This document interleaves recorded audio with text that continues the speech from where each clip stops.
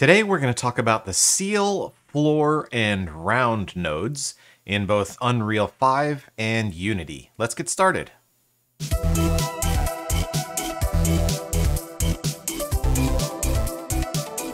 going to start out the video by just simply explaining what these nodes do. And then the second thing that I'm going to do is demonstrate their simple functionality. And then finally, we're going to end up the video by showing you three different examples of how you can use these nodes. Now, luckily for us, these nodes are pretty simple and their functionality is fairly basic. Their purpose is to convert decimal numbers to whole numbers. So for example, a value like 0.3 is a decimal number and a whole number is like 1, 2, or 3. So what these nodes do is convert decimal numbers to whole numbers. Starting off with round, a decimal number of 0.5 or greater, this node will round it up to 1. And a decimal number less than 0.5, it'll round it down to 0. So somewhere in the middle, it's either going to round it up or round it down, depending on if your incoming value is greater than or less than 0.5. Greater than, it'll round it up, and less than, it'll round it down. For floor, it's always going to round your decimal value down. So regardless of where it is in the range of 0.0001 all the way up to 0.9999, that's all going to be rounded down to 0. As soon as you get to 1, and past 1, it's going to round down to 1. So values above 1 will be rounded down to 1. Values above 2 will be rounded down to 2. But you can see how it's always rounding down to the nearest whole number. And opposite of floor, we have ceiling, which is always going to round up. So any value between 0.001 and 0.999 is going to round up to 1. And as soon as you get over 1, those values are going to round up to 2. And over 2, those values are going to round up to 3. So ceiling is rounding up, floor is rounding down, and round is rounding up or down, depending on if you're greater than or less than 0.5. So we have three nodes that are converting our decimal values to whole numbers. All right, that's pretty cool. Let's take a look at an actual demonstration of these ideas. Okay, here I have a couple of constant values, 0.7 and 0.3. If I wire the 0.7 into my seal node, which is an abbreviation for ceiling, then I'm going to wire that into my base color. And because it's the ceiling, remember ceiling is always rounding up. So my 0.7 gets rounded up to 1, and you can see that over here in my preview. I've rounded 0.7 up to a value of 1. Similarly, if I do the same thing with 0.3, you can see that it's rounded 0.3 up to a value of 1. What about floor? So if I plug 0.7 into floor, now you can see that it's rounded it down to 0. My object is black. So 0.7 is being rounded down to 0. Similarly with 0.3, it's being rounded down to 0. And let's take a look at round. So if we round our values, round 0.3, you can see that it's being rounded down to 0. And if I round 0.7, 0.7 is being rounded up to 1 because it's greater than 0.5 and 0.3 is less than 0.5. Okay, so that's the basics of how it works. Let's take a look at three examples of ways you might use the seal, floor, and round nodes. In this first example, I have a really basic mask texture here.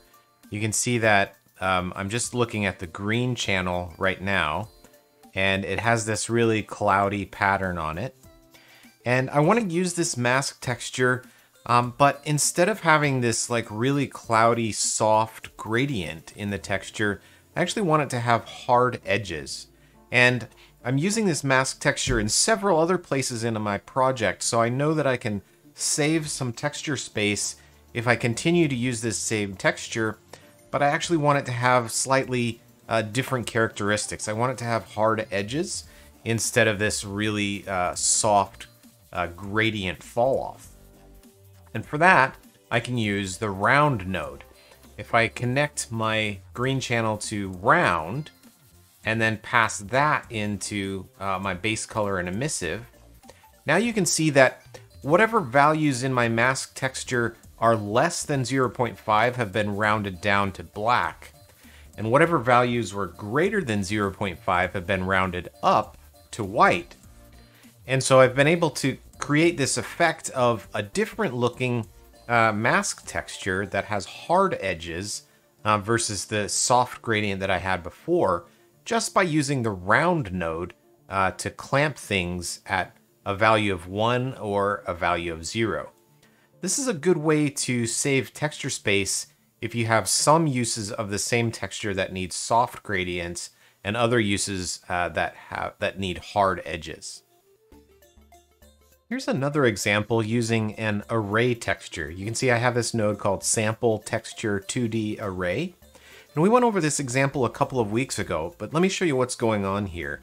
With an array texture, I actually have multiple textures in one.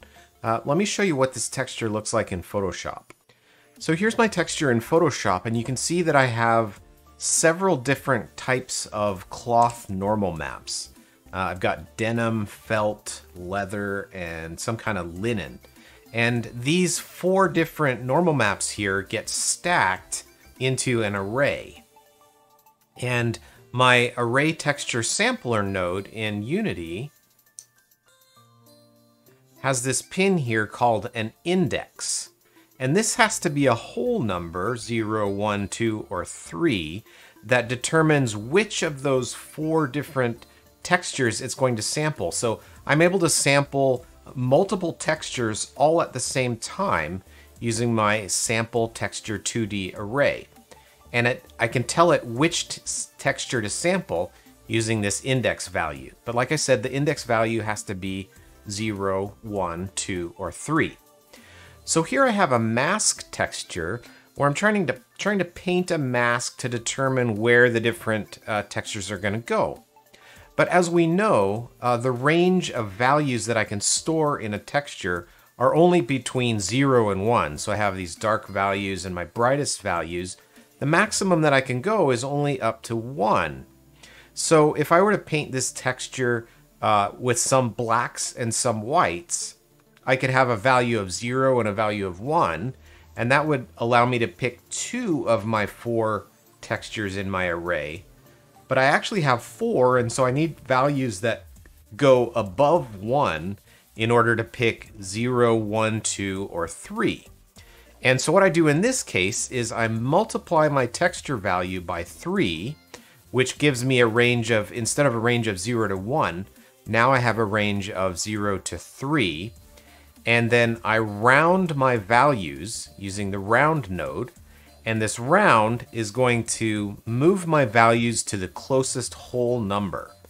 So where I had a range of 0 to 3, now I'm going to have values that are exactly at 0, 1, 2, or 3. And you can see that here in the little texture preview where I've got felt over here and denim over here. And you can also see it in my main preview window as well, where my mask texture that is originally just a value of 0 to 1 now becomes the 0, 1, 2, or 3 index value that my Sample Texture 2D Array needs. And I was able to get those values moved to their nearest whole number using the round node. And you can see here that I've got the various different types of normal maps applied to my mesh using this round node. Okay, let's take a look at one last example. In this example, we're going to be using the floor node to make a toon shader. The first thing that we need to do is start out with some lighting. And you might say, well, we already have lighting. Take a look at the preview here. You know, I've got my gray here and the dark side of my object here with my light. Well, we need lighting that is split up into the various shades of toon paint. And so for that, I'm gonna need to artificially create my light. So in order to do that, I'm gonna take the normal vector of my model and do a dot product with my light vector. And most renderers that render into a gbuffer don't really give you the main light vector. And so I'm just faking it here. I'm just gonna pretend that my light vector is negative 0.7, 0.7, negative 0.7. And if we wire this into both our base color and our emissive, you can see that that's gonna give us this light vector that's coming from above and to the left. These values might be a little bit different in Unreal, but in Unity, a value of negative 0.7, 0.7, negative 0.7 is going to give you a light source that's coming from up and to the left. Okay, the next thing that I need to do is adjust these values a little bit, because my dot product node is giving me a value of 1 in this portion of my model and a value of negative 1 around the other side of my model. And I actually want values that go from 0 to 1, not negative 1 to 1. And so the way that I'm going to do that is I'm going to take my negative 1 to 1 range and multiply by 0.5 and then add 0.5. And that is going to compress my range into the 0 to 1 space, whereas it was negative 1 to 1 before. Okay, so now you can see I have a little bit more, a little bit softer lighting. And a lot of game engines actually use this type of lighting. It's called half Lambert. And it's pretty good for really cheap skin and that sort of thing, because it's really soft, because it's going from 0 to 1 instead of negative 1 to 1. All right, so I've adjusted my range. The next thing that I need to do is split up the various areas of my lighting into individual bands. I want, instead of a nice smooth gradient for lighting, I want hard edges. So right now my range is going from 0 to 1, and I'm going to change that range so that it goes from 0 to 5 by multiplying by 5 here. And then I'm going to use the floor node, and this is going to round down. Whatever values are between 0 and 1 are going to be rounded down to 0. Whatever values are between 1 and 2 are going to be rounded down to 1, etc. And so it's going to create some hard edges in my lighting. So I'll have values at 0, values at 1, 2, 3, 4, and 5. Well, if I just plug this in as it is, you're going to see that my values are banded, but they're way blown out. They're too high to be represented here. And so after doing this floor adjustment and having a maximum value of 5, I need to break things down a little bit. And so I'm going to multiply now by 0.16. So now you can see in this little preview here, I'm getting the nice toon shader banding. So if I plug this into my master stack, now you can see I have these really interesting ink and paint lines, where if somebody were painting the cells of animation, they would have these hard edges.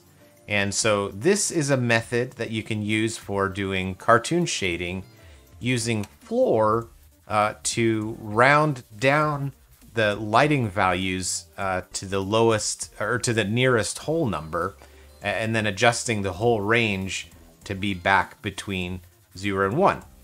So by rounding down, I'm able to get these hard edges in the lighting and create something that's kind of like toon shading. Okay, pretty cool. So we took a look at one example where we rounded our mask to get hard edges. We took a look at another example where we were able to round our values to get the correct index for our array texture. And then our third example, we were able to do Toon Shader. Pretty cool. I hope these have been helpful and that you've enjoyed learning about the ceiling, floor, and round nodes. Thanks a lot for watching, and I really appreciate all your support. If you liked the video, give it a thumbs up, and have a great week, and we'll see you next week.